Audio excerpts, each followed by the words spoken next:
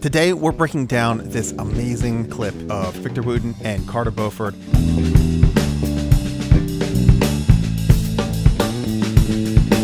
This is a favorite of mine. And what's even more incredible is Victor and Carter's own words on how they're making this work and what makes it so special. So let's just dig right in.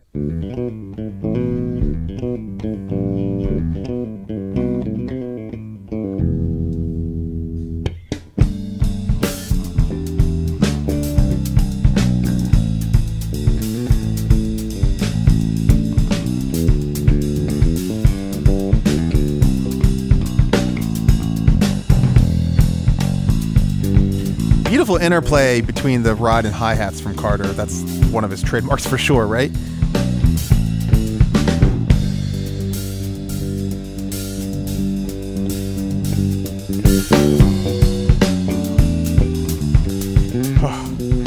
Those harmonics.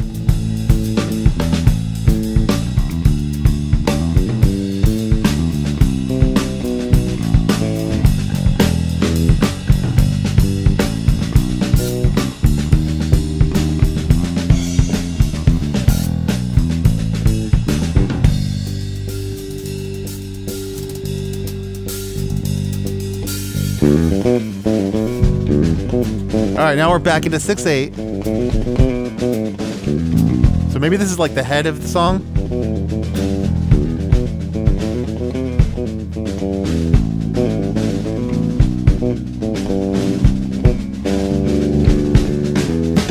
Man, Carter's touch is beautiful.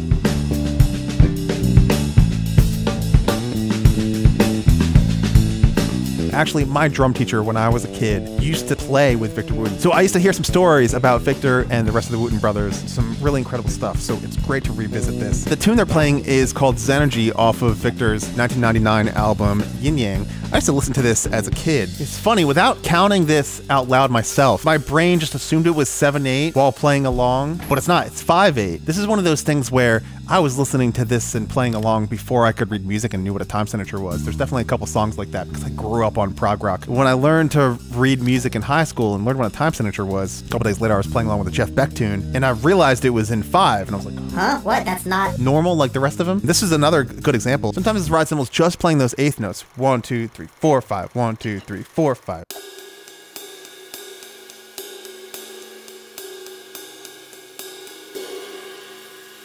But what makes this dance beautifully in this 5/8 feel is the fact that the 5 is broken up into 3 and 2, and then often you're feeling that at a faster subdivision. Instead of splitting up into 3 eighth notes and 2 eighth notes, we're gonna break it up into 3 16th notes, 3 16th notes, and 4 16th notes. That's 10 total. 10 16 or 5/8, right? So if you think instead of 1 2 3 1 2 1 2 3 1 2 during that 3/8 section, think 1 2 3 1 2 da da 1 2 3 1 2 3 1 2 3 4 1 2 da da da da. So either 3 3 4 or 3 3 2 2. Just to get the feeling of it, I'll do the 3s as right left left and the 2s as right left.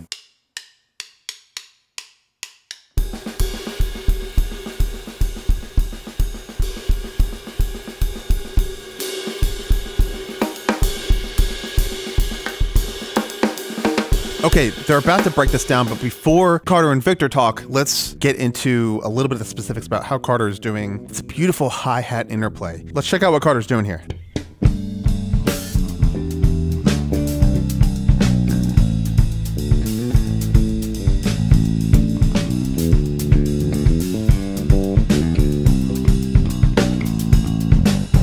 Now the first thing is he's dancing around it, but a lot of the time he's outlining the 1 2 3 1 2 3 1 2 da, da, da, da, da, da, with his ride hand. I'm just gonna say ride hand instead of right hand because he's left-handed. So he's outlining that rhythm a lot, and then the hi-hat hand fills it in with a couple of, well, like I said before, right left left, in his case left right right.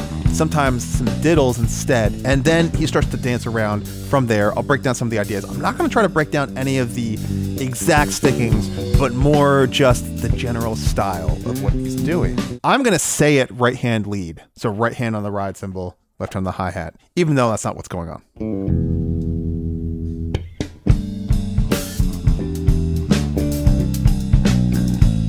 So 3 3 2 2. And then the left hand on 1, 2, 3 of the three grouping. 1, 2, 3, 1, 2, 3, 1, 2, 1, 2, 1, 2. So sometimes it's just that beat. Sometimes he fills in both of the in-between beats of the 3.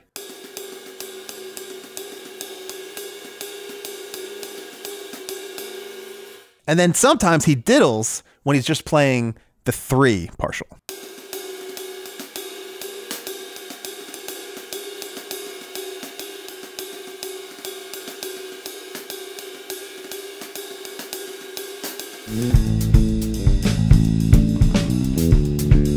Ooh, another important note, he's accenting the 3rd partial. So it's right, left, left-hand accent. Again, I'm flipping his way of playing it.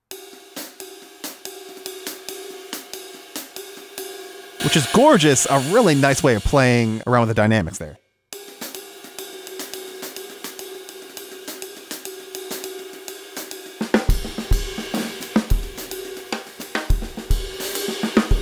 So to sum up, the basics we have so far are right, left, left, right, left, left, right, left, right, left as a good way to just feel outlining it, or right, left, left, right, left, left, accenting that left hand, the 3rd partial of the 3 section. And then sometimes right, left, right, left, right, right, just the 3rd partial of the 3 groupings.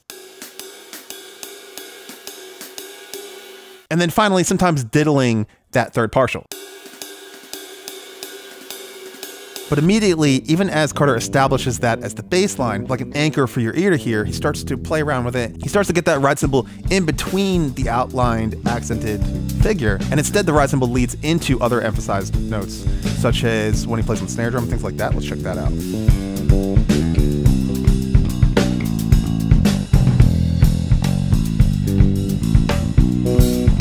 He's starting to play 8th notes here. Back to outlining.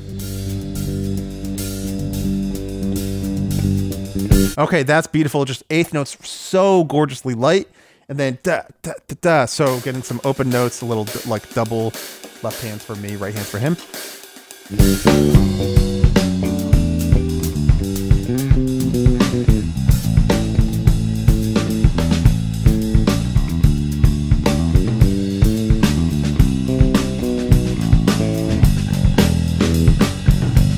Right there, that was pretty cool. He's playing 8th notes, but it's almost like 1 and 2 and 3 and 4 and 5 and 1. So it's a little rhythmic illusion where he's almost playing 1, 2, 3, 4, kick, snare, kick, snare. And if you do that, the 5th note's on the kick. And so the 1, if you're counting 2 bars, oh my God, this is like, okay, so 10 notes, and you just play 2, 3, 4, 5, 6, 7, 8, 9, 10, da, da, da, da, da, da, da. 2, 3, 4, 5, 6, 7, 8, 9, 10.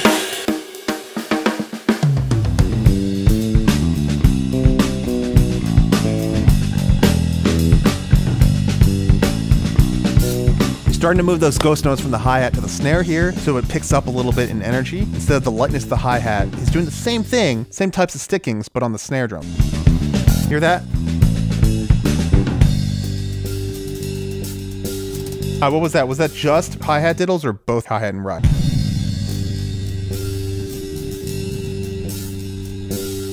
Yeah, sometimes just a little double stroke roll, sometimes just the diddle with the left hand to lead out of it. If you want to get really cheeky with it though, you could do a double stroke roll and then one final left hand on the 1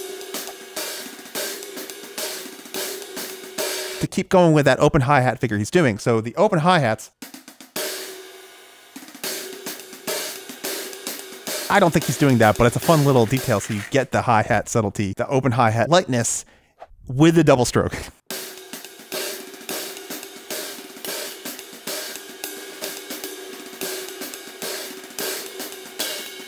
When I'm getting real cheeky with it, I'll put that last left hand on the snare drum. Next, we're going to jump into what Carter has to say about how he actually pulls this off and has this amazing interplay and touch on the instrument with this piece of music. But if you're tense when you play, if you feel tension and you aren't relaxed, it's going to be very difficult to play this stuff without hurting yourself in the long term. If you're having trouble executing that double stroke with the 3rd left hand in a row for that open hi-hat, if you want to get beautiful, gorgeous, light hi-hat figures, then I have a free technique fundamentals lesson on my website that's going to help get your hands really relaxed and in shape. Play the stuff. It's a totally free lesson. Go check it out. Let's dig into the rest of the video. And one of the things I noticed with that tune was me following along, well, kind of playing each lick, or not each lick, but each punch. And it sounded kind of, well, sophomoric, I guess, you know, and I decided to kind of break it up more. What I mean is, let me show you.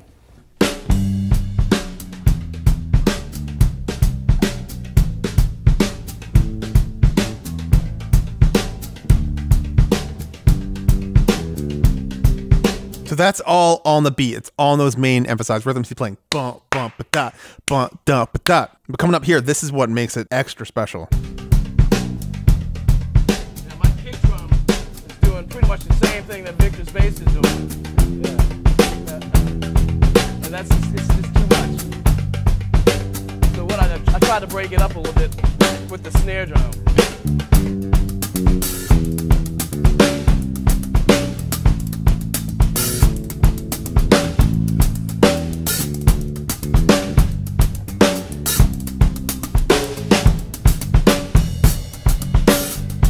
So yeah, instead of doing that whole, you know, that whole following everything that he's doing, you know, try to let it breathe a little bit, you know, and try to give it space. Okay, so check this out.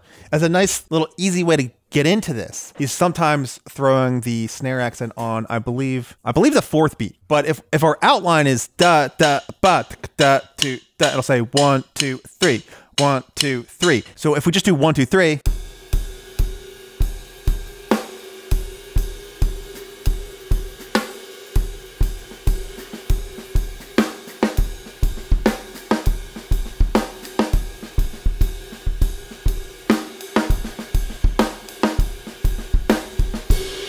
That's the 1 2 3 real heavy, but instead on 3 play ride kick snare, something like this.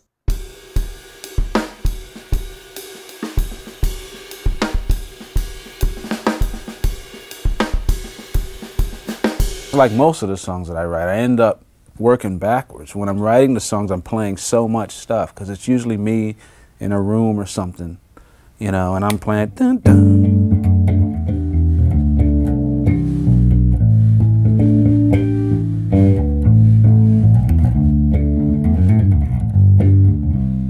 That's such a good observation too, what Victor is saying here, because when you're alone playing it, you might be more inclined to fill up the space more. I'm doing that right now as I'm trying to just demonstrate the general feel. I'm filling it up too much. And even Victor is saying he does that when he's by himself, right? The fact that they're able to not do that and truly listen to each other. They're dancing around by leaving space and then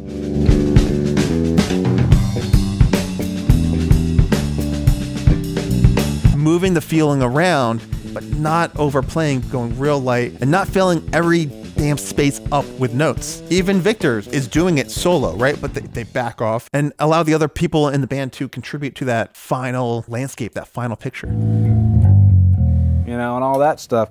But when it came down to playing the song, I didn't have to do all that. I had Bela, you know, my brother Joseph's playing keyboards.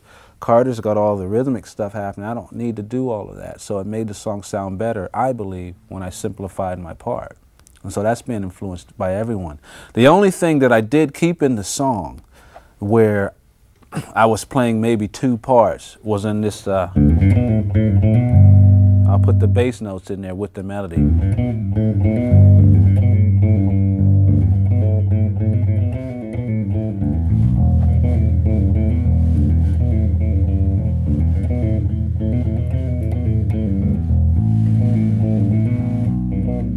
I tried to put both of those because I thought, for one, it made the melody build a little better, having a low octave. And plus, it was kind of fun to try to do that, you know. But for me, again, just to reiterate the fact, I usually simplify my parts by the time I get to recording them. And I think it sounds better that way.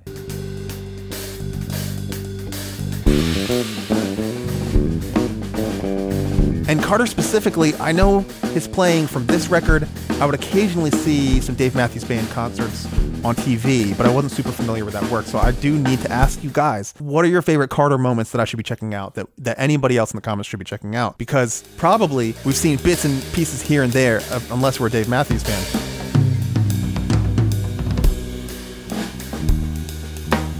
So we need to know these things. You got to let us know. I'm really excited to keep like digging in even more because he's always been a favorite player of mine. But I don't know his whole body of work. I need to know more. We need to know more, guys. Come on.